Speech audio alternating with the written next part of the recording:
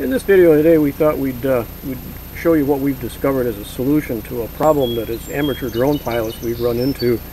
Taking a controller, this happens to be an Autel, but we have the same situation with the DJI.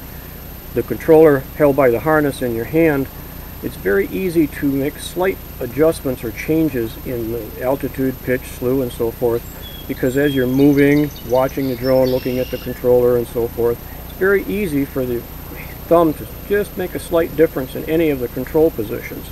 That's because as you change the position of the controller, your thumb doesn't necessarily track perfectly. So it doesn't take much of a slight change on the controller to make a noticeable change in your video. So we found a solution online. We're going to show that to you here. So the solution we found after watching a video online, the video was posted by a gentleman named Yichin, Y-I-C-H-I-N, hope I pronounced that close to correct, using a snare drum holder. We did a little research, found these are available online at Amazon.com. This is the junior size, but obviously it fits a full-grown adult. All the hardware that you see comes with the harness. All the adjustments, all the fittings and everything. The only thing that was added was a sheet metal table. In this case it's an aluminum extrusion, but this part could be made out of wood or plastic. If you're a handyman, you could, whatever material you like. The way this works is you just drop that on your shoulder, grab your drone controller, in this case an Autel.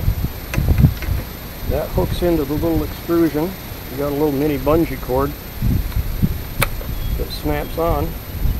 And lo and behold, we've taken the holding of the controller literally out of your hands.